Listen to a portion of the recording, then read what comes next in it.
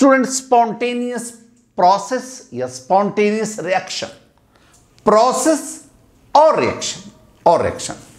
Spontaneous meaning को अगर आप देखेंगे, स्पॉन्टेनियस मीन्स खुद ब खुद। तो वो रिएक्शन, वो प्रोसेस जो खुद ब खुद होता है, किसी मदद के बगैर, without any external assistance, without any external energy, and move from non equilibrium to equilibrium state. First of all हम इसकी ना डेफिनेशन की तरफ बढ़ते हैं। तो डेफिनेशन में मैं कहूंगा अ प्रोसेस कह लो या आप इसको रिएक्शन कह लो। मैं कुछ रिएक्शंस के एग्जांपल दूंगा, कुछ मैं प्रोसेसेस के एग्जांपल दूंगा। अ प्रोसेस और रिएक्शन which takes place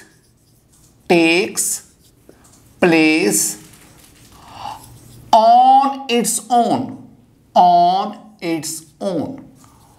जो खुद ब खुद होता है, विदाउट एक्सटर्नल या आउटसाइड कह लो, external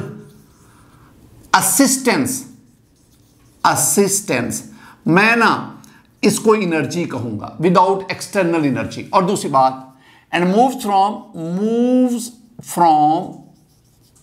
from non equilibrium to equilibrium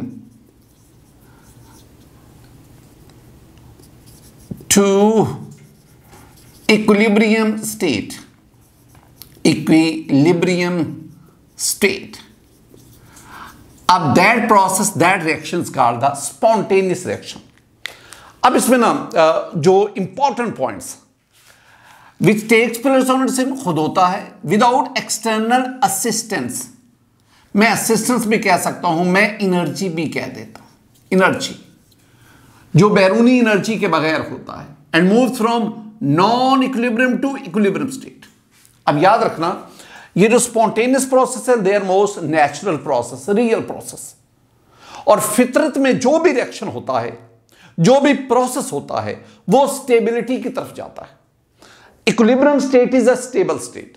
so non spontaneous reaction के बाद, स्पॉन्टेनियस प्रोसेस के बाद system equilibrium state, I mean stable state की तरफ बढ़ता है।